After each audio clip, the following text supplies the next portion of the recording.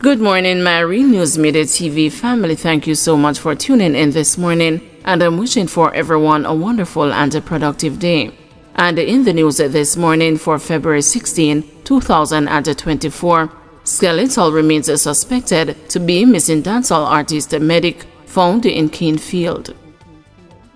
The police are reporting that the skeletal remains of a body suspected to be that of missing dancehall artist medic, whose real name is Stephanie Williams, was found in a Canefield in Wallen, St. Catherine on Wednesday. They say the body will be processed and compared with DNA samples to determine the true identity. Williams went missing on or about Thursday, August 24, 2023, and has not been seen since. A missing person report was made to the Constant Spring Police by her mother. As a result of the report, the police commenced a missing person and a possible murder investigation. The police say several lines of inquiry were made, several persons interviewed, and the statements were recorded. Further, they stated that several case conferences were held and a significant support was given by the Criminal Investigation Branch headquarters in Kingston. The police are appealing to anyone who may have information that they believe can assist the investigation to come forward. Farmer found dead at home in Clarendon. A man who went to a farmer's yard to pick fruits ended up finding his dead body in Clarendon on Thursday. The deceased farmer has been identified as 41-year-old Eric Campbell, a resident of James Hill in Frankfield. Reports reaching the news indicated that around 11 a.m., a resident of the community went to Campbell's home to pick fruits and smelled a full scent coming from inside the house. The man alerted other residents of the community. Checks were later made by the residents, who discovered the now deceased body and summoned the police. On arrival, police saw Campbell lying on the floor of his 3-bedroom concrete structure in a partial state of decomposition. The scene was processed and the body taken to the Mapen Hospital, where he was confirmed dead. It was later transported to the morgue pending a post-mortem examination. Elderly British couple robbed at resort in St. Anne. The Outaouais police are investigating the robbery of 2 elderly British nationals at a Jamaica Inn resort in Outaouais, St. Anne on Wednesday morning. The victims, 89 and 81-year-old retirees from London, England, were robbed of cash and other valuables. It is reported that about 4:30, a man armed with a knife entered the couple's room through an open balcony door. The man stole 2 iPhone 13 Pro cell phones, 1 iPad tablet, a pair of gold earrings, and £200 in cash. The robber then fled the scene. The Outaouais police were notified by the hotel's management. Closed-circuit television camera footage was viewed, and a man was seen climbing over the perimeter wall and gaining entry to the property. Mother and the son left homeless after fire razes Trelawney house. A mother and her 18-year-old son are now homeless after a fire of unknown origin razed the one-apartment building in which they occupied in Hague Settlement, Trelawney, early Thursday morning. Reports are that residents were alerted that the house was on fire in the community. They tried to assist to put out the blaze, but were unsuccessful as it quickly engulfed the building. Checks by the news revealed that the fire brigade in Falmouth received a call about a fire in Hague Settlement about 1 p.m. Upon the arrival of the firefighters, the house was destroyed. They carried out a cooling down operation on the smoldering rubble. Damage was estimated at about $800,000.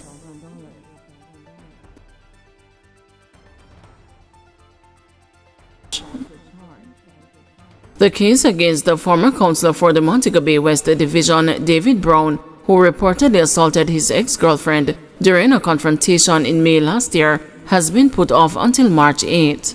Brown, who is charged with assault occasioning bodily harm and malicious destruction of property, got the new court date and had his bail extended when he appeared in the St. James Parish Court on Thursday.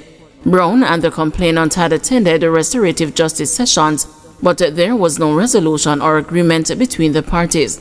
During the brief court hearing before presiding Judge Sasha Marie Smith Ashley, Brown's lawyer Albert Morgan presented a witness statement and requested that the Crown contact the investigating officer to verify it. Morgan also proposed that the case be removed from the criminal list and that the parties seek remedy in the civil court if they so desire. The matter was subsequently set for mention on March 8, when the court will decide on the next steps to take. The allegations against Brown are that on May 28, 2023, the complainant, with whom he was in a relationship, was sitting in her car when Brown knocked on the vehicle's window. The two got into a dispute, during which Brown hit the complainant in her face, causing pain and swelling, and also damaged her car window. Brown was subsequently suspended from the Jamaica Labour Party following his arrest and charged. The embattled councillor had previously faced legal trouble in 2018 in relation to an outstanding warrant from the St. James Family Court concerning a matter with the mother of his child, as well as for reportedly verbally abusing a woman on social media in March 2018.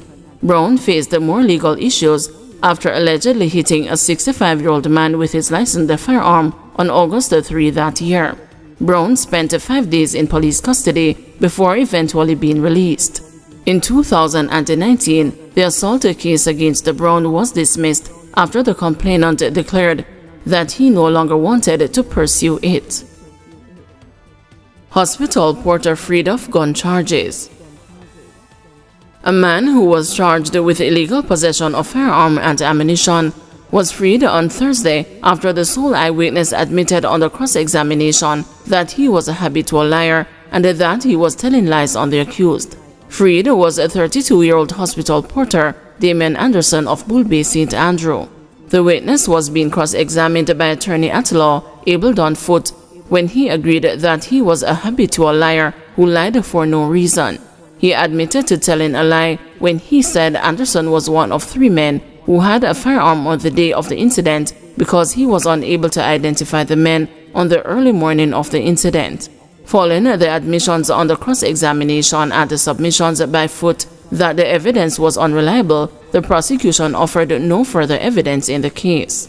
Justice Vaughn Smith returned a formal verdict of not guilty, thereby freeing Anderson.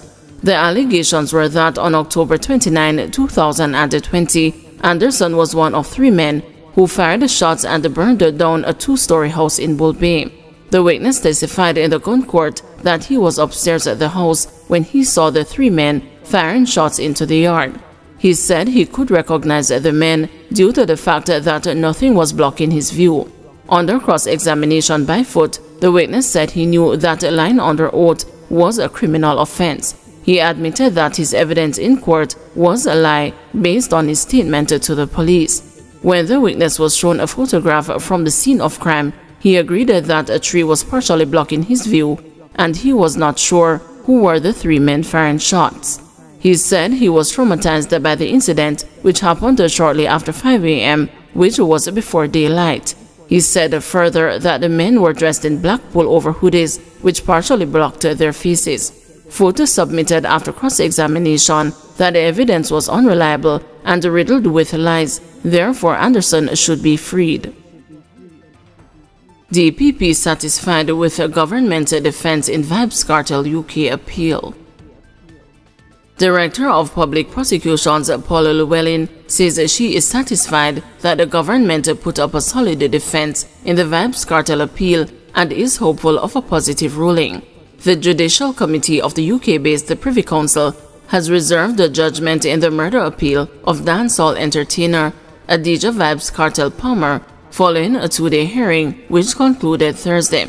Kartel and 3 others were convicted on March 13, 2014 for the murder of Clive Lizard Williams. The other convicts are Sean Storm Campbell, Kahira Jones, and Andre Madsus St. John. DPP Llewellyn on Thursday said she was quite pleased with the arguments proffered by British King's Counsel Peter Knox, who represented the Jamaican government in the Kartel appeal.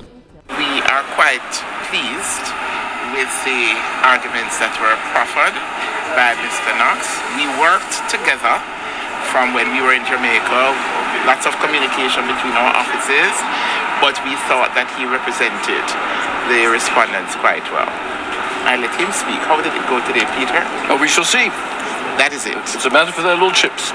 Absolutely. Nothing else I can say. That is it. But Isaac Buchanan, the attorney for Vybz Kartel, is confident that the law lords will overturn the conviction and uphold the rules of the Constitution. I think that the most important thing is that in keeping with what Justice Sykes said in the NIDS decision, the Julian Robinson decision, is that our Constitution is for us. And the importance of the Constitution, due process, fair trial right, just is so sacred that a breach of it has to mean something. If it just turns out to be words on a paper, it would be a travesty of justice.